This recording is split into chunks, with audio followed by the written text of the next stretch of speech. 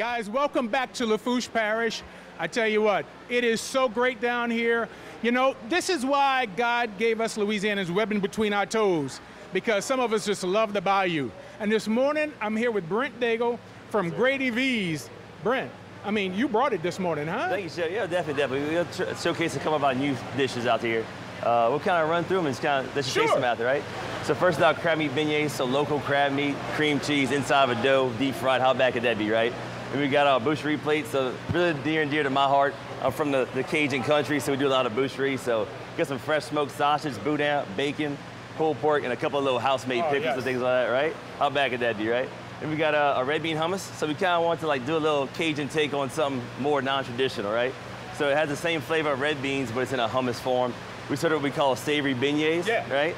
Because again, kind of whimsical. Yeah. And then we have our showcase, which is our Cajun redfish pirogue. This is the beast. Definitely. So like think about a redfish taking a ride on some boudin down the bayou of Flavortown, right? So we got some nice boudin, blackened redfish, some fresh local shrimp, and a andouille cream sauce. How important is it to have such fresh seafood? I think it's 100%. I mean, that's the flavor that everybody's so used to down here, so you have to have that. You can't come in here with some imported or different stuff. They're used to that fresh stuff, they catch it. So you gotta make sure you're bringing the right stuff to the right table, you know? Oh, exactly much. So is this probably one of the most popular dishes, that fish and boudin? I think it definitely is. I mean, how bad could that be, right? Boudin, fish, it's the most Cajun thing you could possibly think of, right? Andouille in there, some shrimp. I mean, it's awesome. What's your favorite thing on the menu? I'm partial to the crab meat beignets. I really love those, just because like it was kind of fun to play around with that idea of like a savory beignet, not that powdered sugar sweet thing you used to get in New Orleans, you know?